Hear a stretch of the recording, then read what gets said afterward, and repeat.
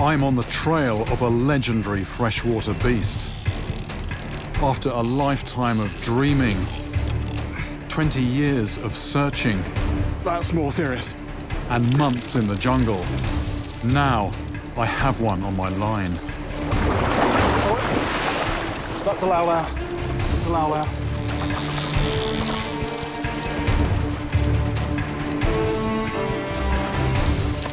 This gear is designed for the heaviest ocean giants.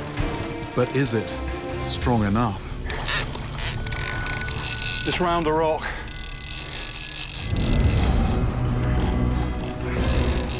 I'm using thick monofilament line for just this reason. But it's being tested to its limit. I can't let that line break. Can you get that away, please? We need to be careful with this.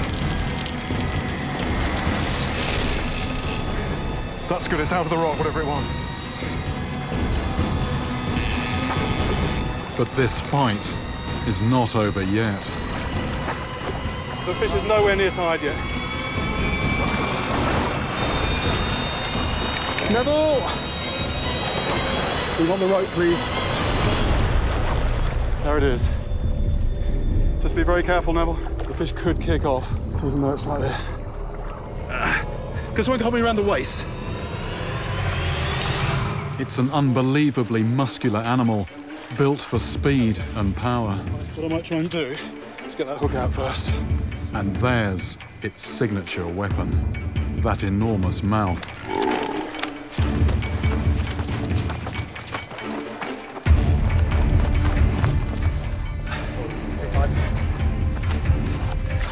Ow! It's got a bit of a bite. I want to bring it somewhere where it can't, if it kicks, it's not sloping down. I have to work quickly to remove the hook. Good. And measure this enormous beast.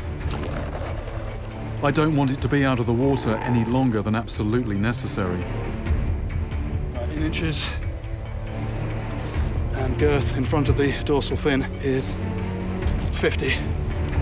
I'm having to use scales designed for lifting concrete blocks. Sounds okay. Lift, lift, lift. Oh.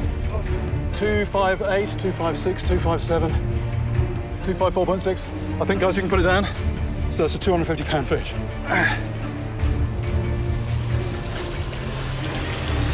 My whole life, I've longed for this moment. Ah. Oh, only just starting to be able to think straight. This is wonderful. This is absolutely wonderful. This I'm going to remember. The size of this fish and just the drama of getting it in. What a beast this is. Lift. Well, I came here with a very simple question I wanted to answer. Can these fish grow big enough to be potentially dangerous to humans? Can they even engulf a small human? And I'd heard stories. President Roosevelt's account inspired me to look for one. He never actually saw one, but here it is.